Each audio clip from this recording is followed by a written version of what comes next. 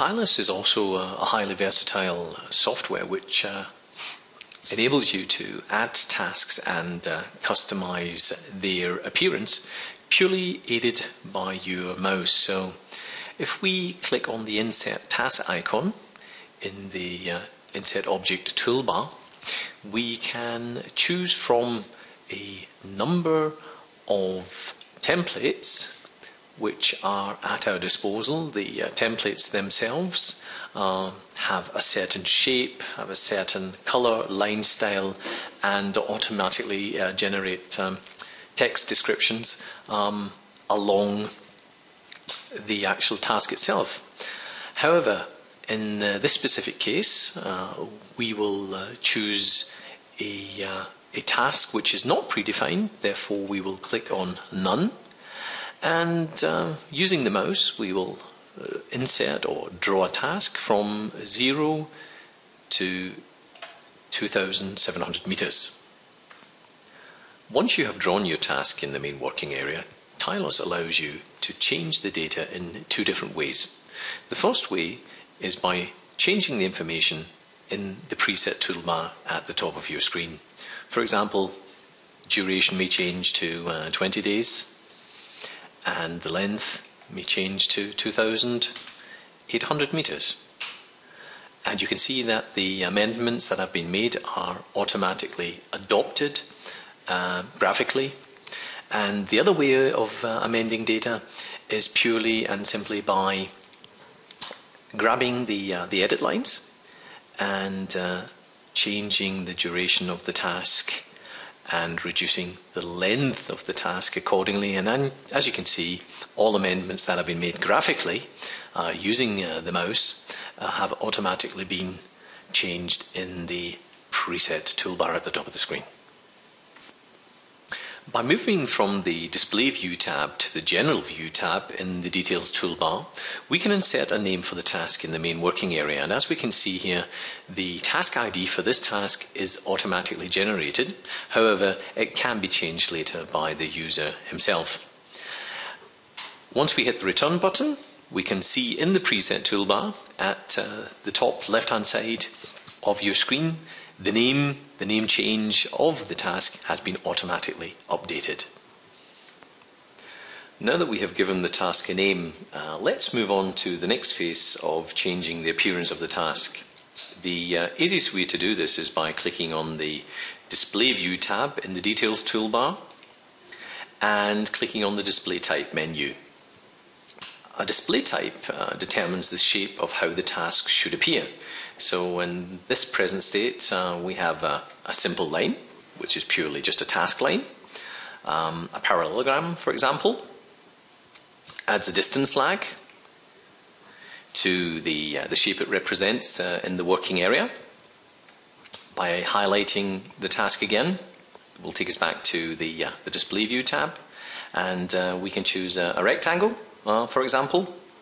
A rectangle indicates the work that is being carried out in a specific area without the work crew moving beyond its confines. This is usually the case with bridge work or road crossings. So I will go back to my initial setting. I will choose a simple line, and will then proceed on to the task line box. This basically enables me to change the line style. In this case, I will choose 05, line parallel, and I can proceed to changing the color. In this example, yellow, bright yellow in this specific case. However, I think I will change it back to black as it provides better clarity in the main working area. Now that we have added a task and customized its appearance, let's now add a task annotation. There are two ways basically of doing this. The first way is by using the Insert Object toolbar by clicking on the icon Insert Multi-Line Text Fields and drawing a small rectangle anywhere in the main working area.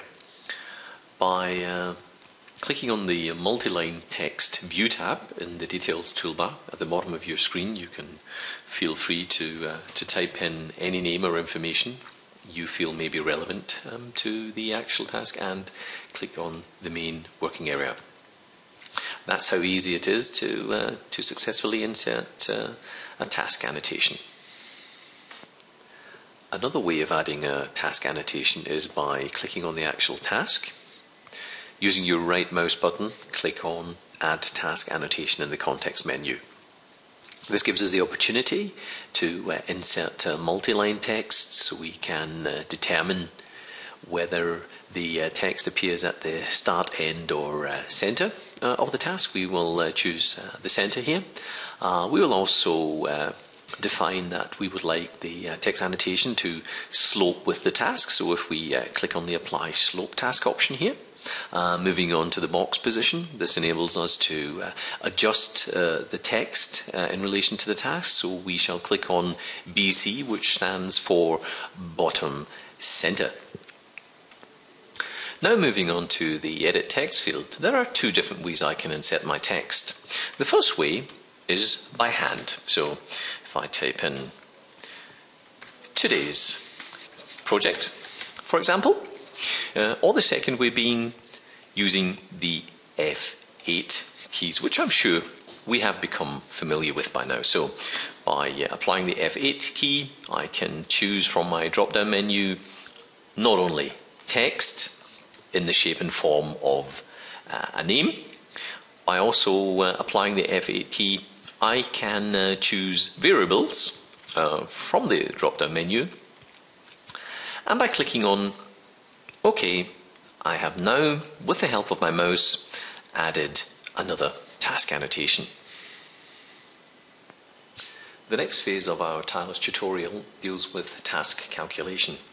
In order to calculate a task, please highlight it first, proceed to the Calculation View tab in the Details toolbar, and proceed to the Calculator drop-down menu and choose Work Rate. The quantity field in this specific example is very important, as it measures the volume of work that has to be completed. So for this example, insert 27,000 and hit return, and you can see that the planned work rate is 210.937 square meters per hour, and this communicates to all project participants the level of productivity which has to be achieved in order to finish the job on time. TILOS can also calculate the duration based on a given work rate. By changing the value in the calculate field to duration, we can activate the planned work rate field shown here.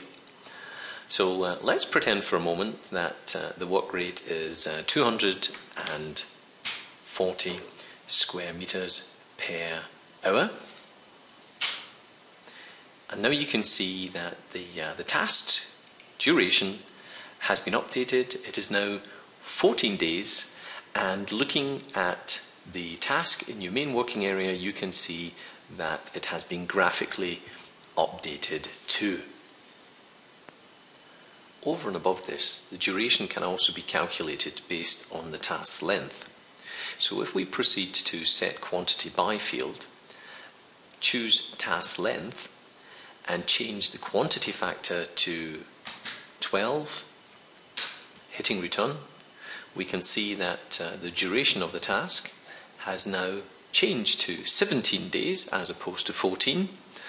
This amendment has been adopted graphically too in the working area, and of course it is important to note that further calculation options for quantity based on profiles with exact planning data, for example, will be shown later on during other tutorials. Changing your task coordinates in TILOS is relatively simple.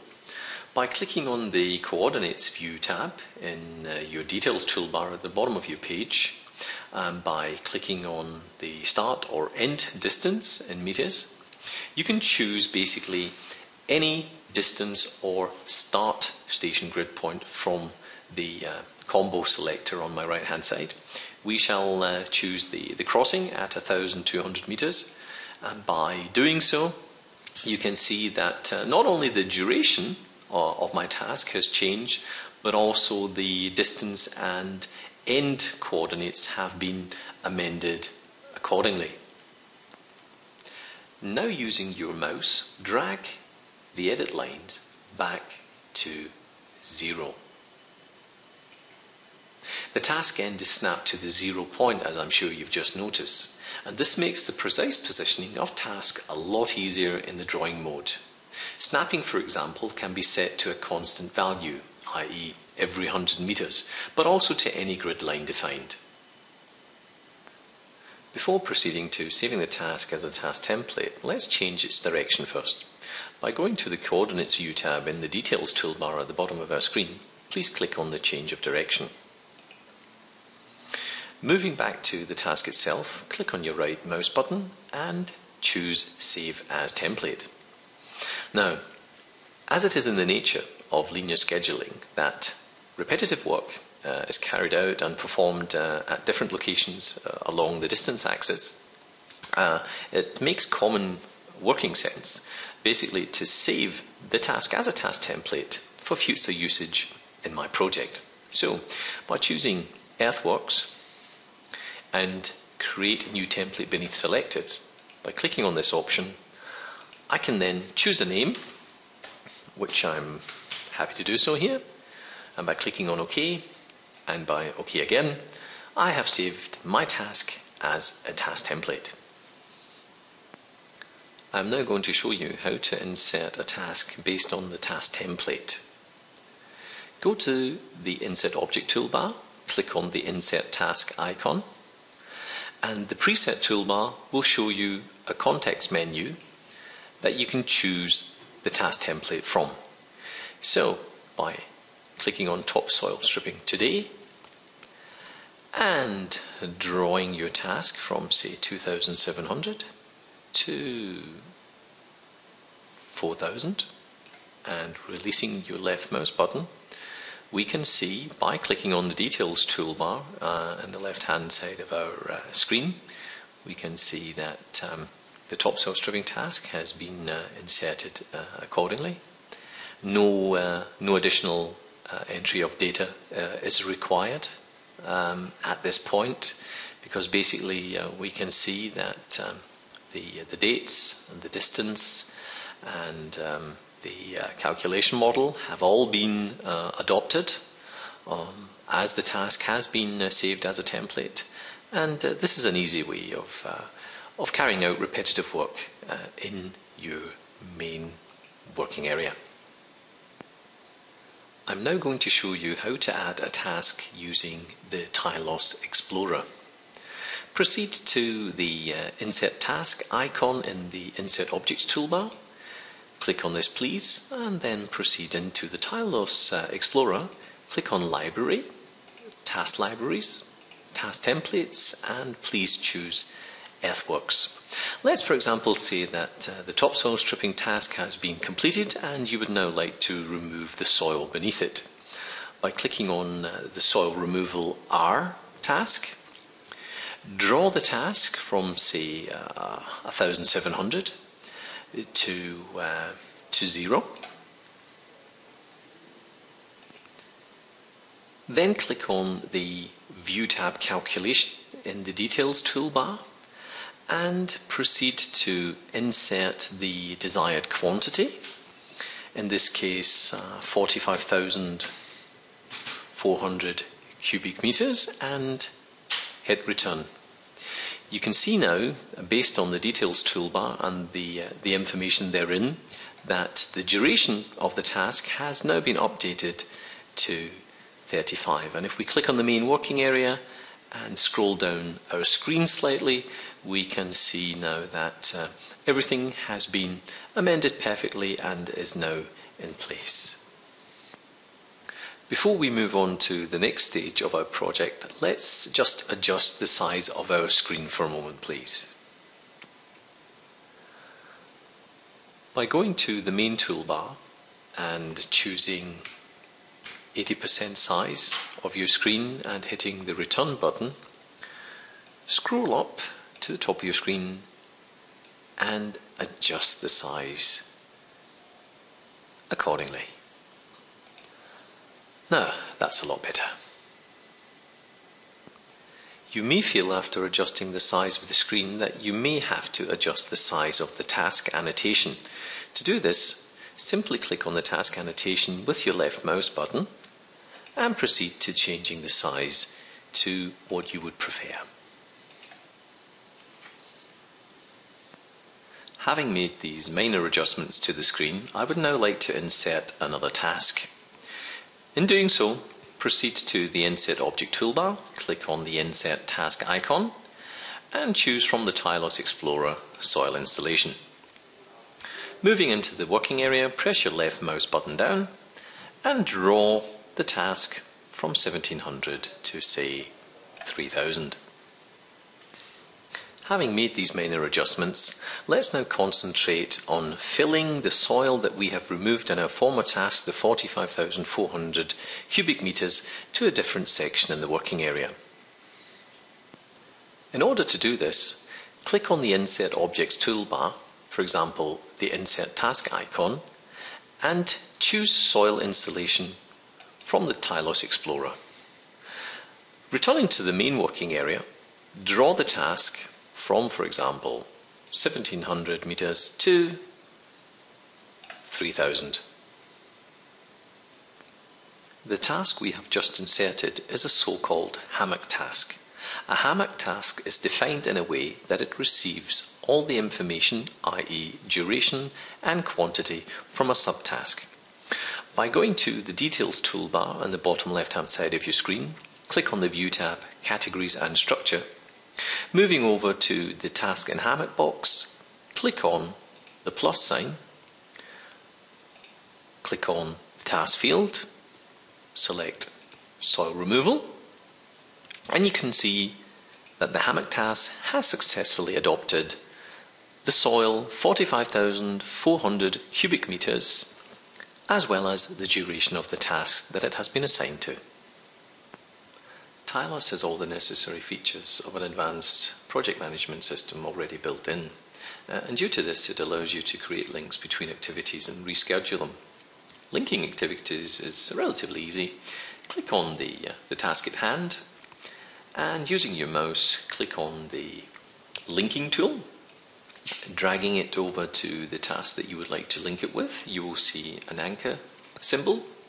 Releasing your left mouse button, you will have finalized this process, and you can see in the Details toolbar at the bottom of your screen that TILOS has automatically recognized the link type, and this option also gives you the opportunity to check that your settings are correct.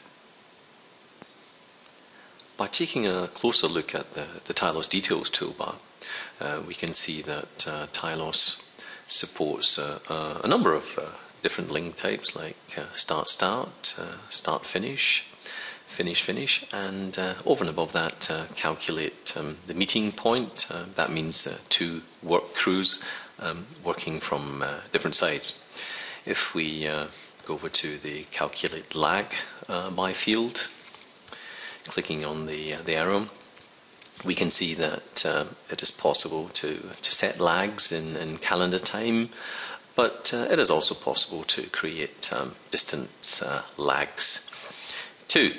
However, this is something that we will discuss later on in our tutorial. Another effective way of linking unlinked tasks is by using your right mouse button. So in order to do so, highlight the task topsoil stripping, please click on it, and using your control button, click on soil removal. Using your right mouse button, using the context menu, choose linked unlinked tasks as the option here. And as you can see, the unlinked tasks have now been linked, and viewing the Details toolbar at the bottom of the screen, the link type is start. This is simply because both tasks overlap in time. If this was not the case, then a finish link would have been created instead. I mentioned a moment ago that TILOS allows you to calculate special distance-based lags. We have two tasks here, topsoil stripping and soil removal, and as the one starts at 2700 and the other one commences at 1700, we will require a special lag.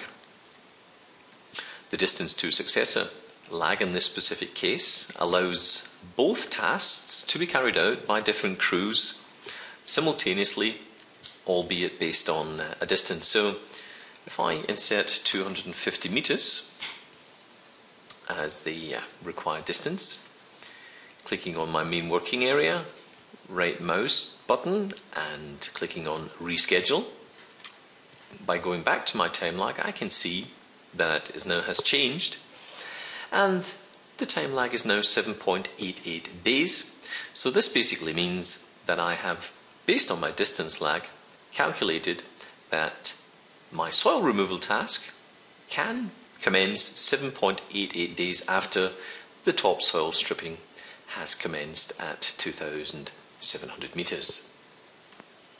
This simple exercise has shown you that there is more to the TILOS algorithm than just linear scheduling. If we click on the main working area and proceed to the Details toolbar at the bottom of our screen, clicking on the Display View tab, and then on Total Float, Free Float, and Critical Path, we can see now that TILOS has adopted the critical path rescheduling method based on the CPM methodology graphically too. We are now going to insert further tasks, but before we can do so, we need to split the screen. Using your mouse, proceed to the top right-hand side of the screen along the scroll bar, up until you see the spacer symbol. Dragging the spacer symbol down using your mouse and releasing it will enable you to split the screen into two separate views. If I proceed to the bottom view, clicking on my scroll bar, I can then adjust the size of the main working area where I would like to insert further tasks. I'm sure you are familiar with this function, as Excel and other applications enable you to do the same. And it is also possible using TILOS to split the screen horizontally or vertically. I'm now going to show you how to insert task groups, because it's a general assumption that linear scheduling is applied when work crews perform their work one after the other along the right of way. So if we go to the Insert Objects toolbar, click on the Insert Task Group icon. Moving to the main working area, please draw a rectangle using your left mouse button, and by releasing it, a dialog will appear on your screen. The easiest way to insert and select a task group is by coordinates. So if we go to the Method field, by choosing by coordinates and entering, for example in this specific case, the start coordinates 2,700 and perhaps 1,200 for the end coordinates, and then click on OK. Before we proceed to linking the trench opening and pipe laying tasks with the soil removal task, let's go to the main toolbar in the top of our screen and click on the reschedule icon. And we can see now that again TILOS has graphically adopted the changes and portrays them now in the main working area. So if we go to the soil removal task, click on this please, and grasping the linking tool using your left mouse button, drag it over to the trench opening tasks. There is the anchor symbol, and releasing the mouse, we can now see that in the Details toolbar at the bottom of the screen, we now have a finish start link type between the two tasks, soil removal and trench opening. Now that we have linked the formerly unlinked tasks with one another, let's go to the main toolbar again and click on the reschedule icon. Proceeding back to our main working area by clicking on the actual link itself, we can see in the details toolbar that the distance has been synchronized to start and end distance, and we can see that the synchronized speed has also been activated. If we then proceed to the trench opening task, and for example we would like to change the work rate to 15 meters per hour by clicking on the main working area again and returning to the reschedule icon. By clicking on this, I have now basically calculated the new positions based on the length and the new work rate. TILOS also allows you to copy any selection of tasks using the copy and paste function from Windows. However, there is a much easier way using the advanced copy function, and that is basically by clicking on a task of your choice, pressing the control button on your keyboard and selecting another task. In this example it's the pipe laying task 2, using your right mouse button and choosing task creation copy task. This function will also enable you not only to copy the tasks but also to determine their coordinates. For example, up here I can choose 4000 as the start coordinate, 2700 as the end coordinate, and I can also choose the destination date, i.e. the start date too. So by choosing this option and clicking on OK and then clicking on my main working area, I have now successfully copied a group of tasks, and in doing so I have also applied different coordinates, so this task has now been copied and appears at different coordinates in your main working area. So now if I proceed to the right hand side of the screen, and by clicking on the spacer symbol and moving upwards to the top of my screen, you can see using the scroll bar that I now have completed my first time location diagram using this tutorial today.